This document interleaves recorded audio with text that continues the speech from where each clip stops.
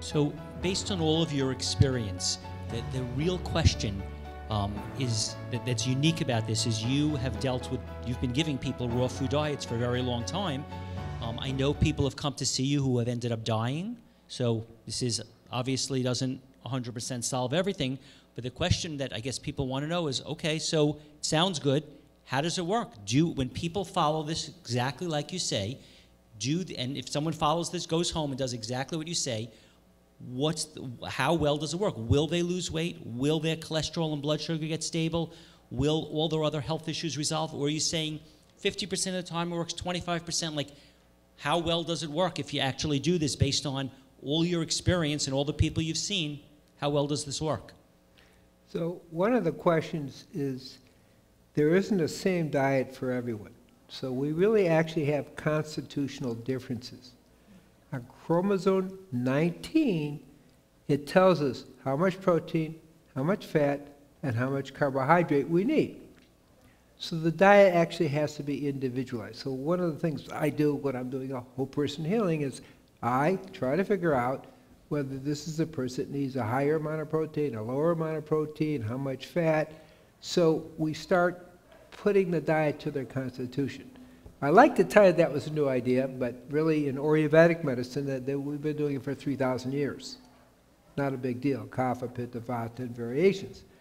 So one of the first questions is it has to be individualized. And that's key. When you individualize it, the next question becomes compliance. So when I individualize people's diet, we're talking a 99% success rate in compliance and just being that diet. Now, my statistics, and again, I only tracked it intensely for 3 weeks, which is not huge compared to some of the other studies where 5 years, is that in 3 weeks, 61% of the non-insulin dependent people are cured, which means a blood sugar, fasting blood sugar less than 100 and on no medications. Now that percentage dramatically goes up over time. So if we're talking 2 years, we're talking about a very high success rate. Not that 61% when it's, quote, incurable, isn't a good result, but 3 weeks, very short time. So over time, as people are supported and staying on a diet that's fit to their constitution, the success rate is pretty high, probably in the 90% in terms of the bigger picture, in terms of diabetes, but also general health, because we can't separate general health, longevity, well-being, optimum health from treating, let's say, reversing diabetes and curing diabetes. They're overlap. But first you have to have a diet that fits the constitution and then support in that way for people. And our experience working with people in the Marshall Islands is actually quite similar. So, and to be honest with you, I was shocked when I first started working there at how rapidly blood sugar normalizes. And so it was within 2 weeks that almost all of our participants had to be taken off their medication, or they would have been having hypoglycemic reactions constantly. So we would cut their medication in half almost immediately, in half again within a week, and they were off it within 2 weeks. And so I think with type 2 diabetes, it's more rare that a person doesn't respond to this kind of program than does. Almost everybody can resolve type 2 diabetes unless they have, I mean, there's a test you can do, C-peptide, where you see if there's any remaining functioning beta cells, and there's some people that have much more serious disease than others. But even for those people, they can recover health tremendously by changing their diet. So we are a snacking nation. We like to snack. And you know why we like to snack is because our blood sugar is all over the place, and we're not satisfied. We're not satiated. We didn't eat well. I mean, I was brought up on meat and potato, and it doesn't fill you up. That's not the protein that's easy to digest. That's not accepted by your body like a bowl of sprouts and vegetables. So you're constantly hungry. and you can eat and eat and eat all day long. Well, actually, when you're starting with diabetes, type 1 or 2, you need to snack. You need to actually eat more often. So what a lot of our guests have to do at the Institute, they eat the breakfast, which is sprouted grains, and then we have green drink, and they have their supplementation, and then maybe they have a protein shake, which is no way, right? And then they have an extra meal. So they actually, in a package, they save food for later. And same after dinner, they might need it. So they find that they can easier fix their insulin balance during the day too. So that's the only snacking that we are for. But most people snack on chips and cookies and whatever comes their way. And we're doing that because there is a reason, because we are not filled with nourishment. Our bodies are not satisfied. So that works for a lot of people too, but good food that you snack on. When you start to look at this whole thing, it's amazing that we've worked our way into a position we created a non-existent disease in a century. And I didn't know that number. I know in 1900 there weren't reported cases, but there was one reported case in the United States in 1920, one reported case. Right. I would get on my knees and pray the rest of my life for that again.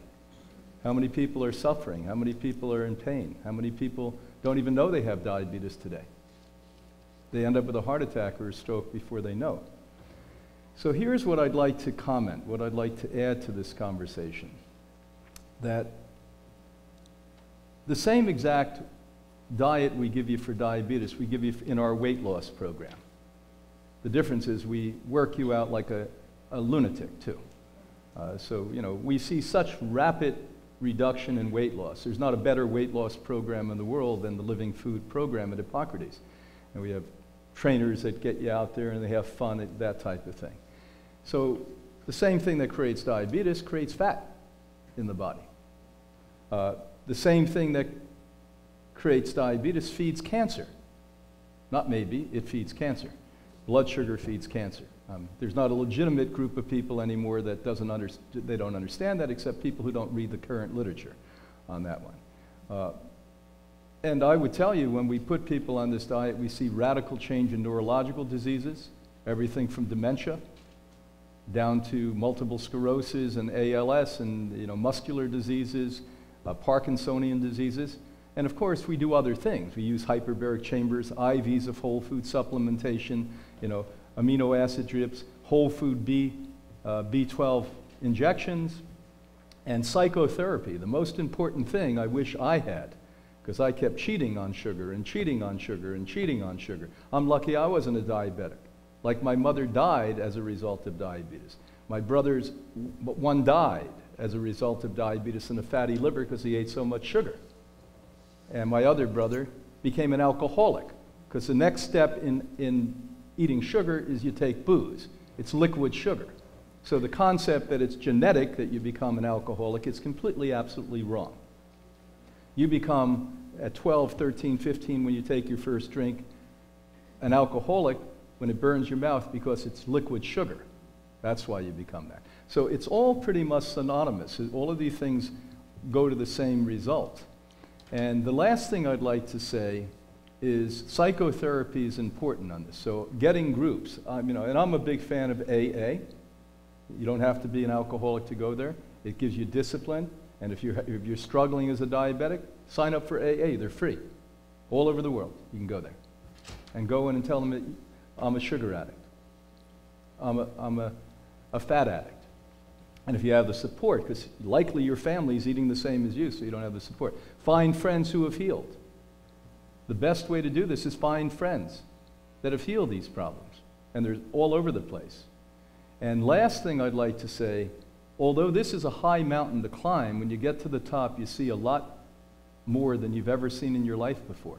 Life becomes crystal clear and filled and open and happy and fulfilling, and you now become a functional member of the culture and society. One little caveat to it is sugar and meat both activate dopamine, which feeds your pleasure centers. So part of the transition away from sugar, really away from meat, is beginning to involve yourself in activities, in a lifestyle that increases your dopamine, which indeed is the live food lifestyle, which obviously does include a lot of exercise as well.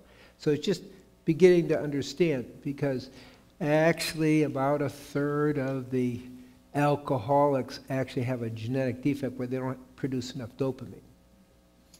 So give them things that produce dopamine.